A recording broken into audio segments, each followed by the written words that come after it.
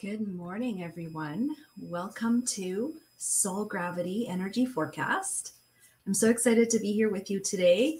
My name is Kasia Rachfall, and I'm a numerologist and Akashic Records teacher and mentor for people, men and women who are spiritually focused entrepreneurs, creatives, healers, coaches, and who are really looking to tap into the collective wisdom, their own wisdom, and really make big ripples in the world from that heart-focused place of answering their calling.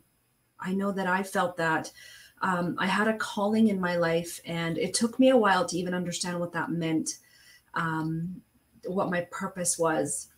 And my favorite thing in the world is to help people remember that in themselves and then live and work from that place. Let's dive into today's energy. On these broadcasts, I tap into the collective and universal wisdom from the Akashic Records and using numerology. And I love to tap into the flavor of the day, the energetic flavor, because I find it helps me navigate whatever comes up during the day. It helps me show up in a different way, knowing what the energy is inviting me to know, to notice, right? And so that's why I love talking about this stuff. I could talk about this stuff for hours. As many of you who have had conversation with me know, we can just go deep, deep down the rabbit hole, right? So for energy, that's what's happening today, is the flavor of the four. And the four is this beautiful invitation to leadership from a place of solid inner foundation.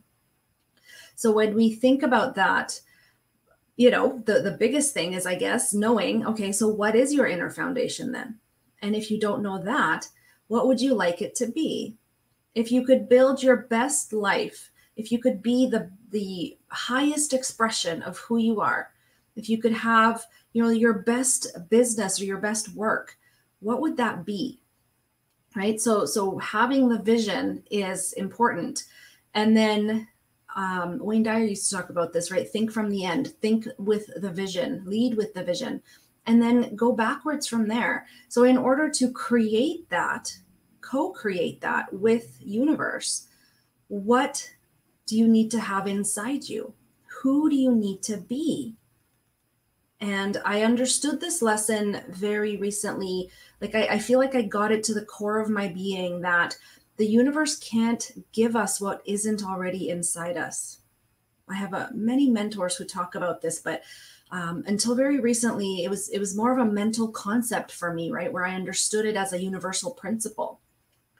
But now I get it that if we feel like we don't have love in our life, life isn't going to mirror love back to us.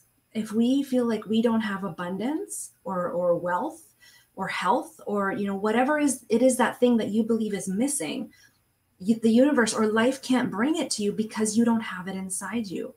And this is what it means to say that all of the things you need are inside you, because the reason you want to go out and get anything, the reason you want to go and achieve any goal you set is, for the things that come, right? Maybe it's money, maybe it's a vacation, a relationship, a car, whatever it is, right? But it's the feeling that generates for you, right? Whether it's a feeling of achievement or pride or love or oneness or whatever that is, right? You can achieve that feeling first and then go out and get the thing. And so today's energy is really inviting us to start with that inner foundation. What is it that we want to become? And then co-create so that we can get the things. So love today's energy.